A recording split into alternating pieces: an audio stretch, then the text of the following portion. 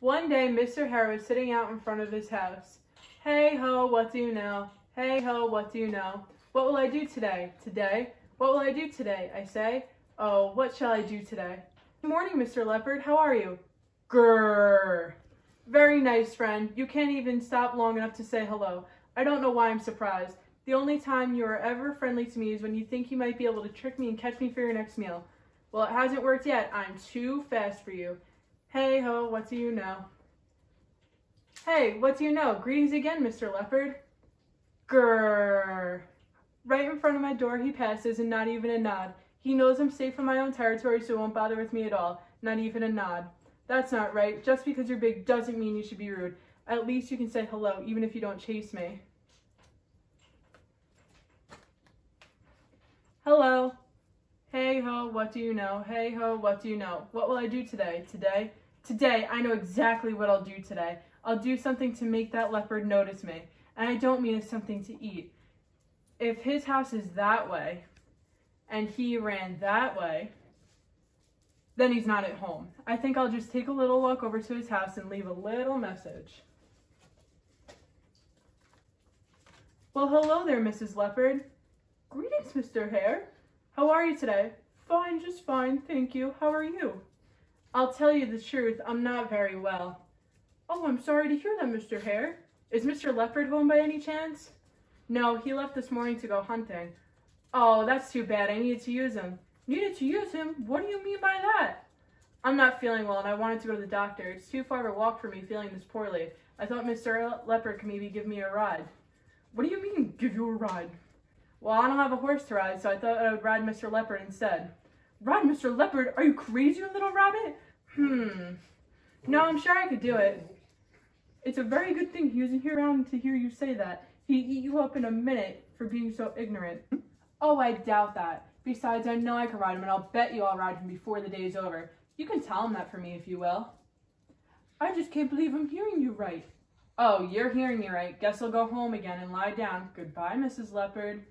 Goodbye, Mr. Hare, and you better be more careful next time. Leopards might be big, but they aren't very bright. It's time they learned their lesson. I'd better go get the bridle and whip and get ready for my ride. Mr. Hare, Mr. Hare. Greetings, Mr. Leopard. How are you? Ah, greetings, Mr. Hare. I saw you several times earlier. Sorry you didn't have the time to say hello to me. I was in a hurry, Mr. Hare. How are you, by the way? Fine.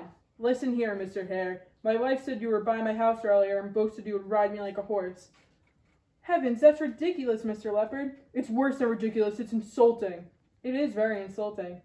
I'm absolutely furious. I would be too. Wait, no, you're the one who said that. My wife said so. Well, maybe your wife was mistaken. My wife told me very clearly that you told her to give me the message that you would ride me like a horse today. Well, there must be some mistake. Now, wait a minute. My wife wouldn't just make up a story like that. There's no mistake, and no one is going to make a fool out of me. Certainly not, Mr. Leopard. I want to hear the two of you straighten this out. Come on home with me. I'll ask my wife to repeat the message in front of you. I'd really like to come home with you, Mr. Leopard, but as I told your wife, I'm really not feeling well today. I barely made it home myself. Come on, you know I live nearby. That's true, but I'm feeling weaker and weaker every minute. I know I'd never be able to walk that far today. I've been insulted today, and the matter is going to be settled today. Do you hear me? I don't see why I can't wait until I'm feeling stronger. You're coming with me today, even if I have to carry you. All right, then, you'll have to carry me. I'm way too weak to walk. Hurry up, get on my back. I'm afraid I'll fall off your back while you're running. Do you mind if I get a little rope? No, just get it. Okay. Okay, I got a little rope. It's here on my ear. I'll just put this to your mouth so I have something to hang on to. Now I need a little stick. What for? To push aside the low branches so they won't knock me off your back while you're running. All right, go get it. Okay, I got a stick. I'm ready now. Could you get a little lower?